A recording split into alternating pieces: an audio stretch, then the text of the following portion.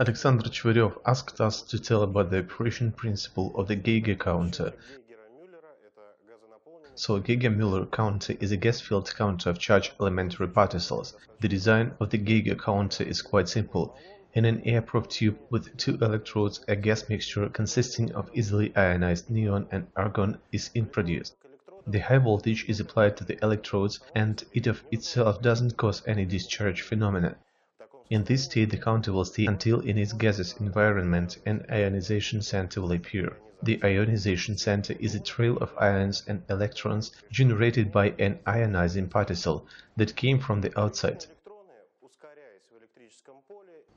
Primary electrons accelerated in an electric field ionize atom molecules of gas medium, generating more and more new electrons and ions.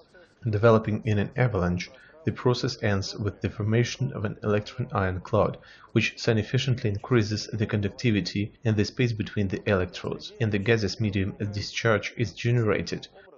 Thus, each particle counted with the device forms a short impulse in its output socket.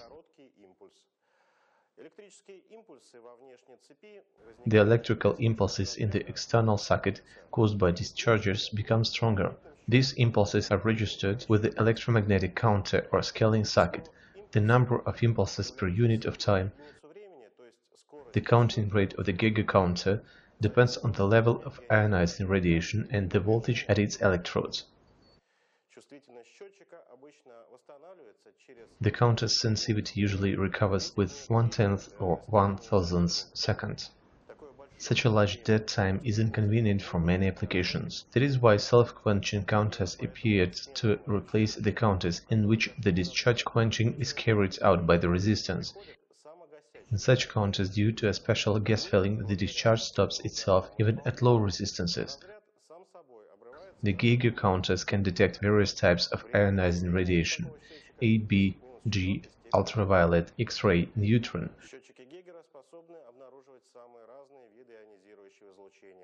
Альфа, бета, гамма, ультрафиолетовая, рентгеновская, нейтронная. But the real spectral sensitivity on the counter depends directly on the characteristics of its design. Thus, the entrance gaze of the counter, sensitive to A radiation and soft B radiation, must be quite thin. Mica of the thickness from 3 to 10 microns is commonly used for this. The tube of the counter responsive to the hot B and G radiation usually has the shape of a cylinder with its side thickness of 500th to 600th of millimeter. The X-rays counter window is made of beryllium, and that of the ultraviolet one is made of quartz glass. Geiger-Muller counters are very popular detectors of ionizing radiation, invented in the early 20th century for the needs of the emerging nuclear physics, yet curiously enough doesn't have a more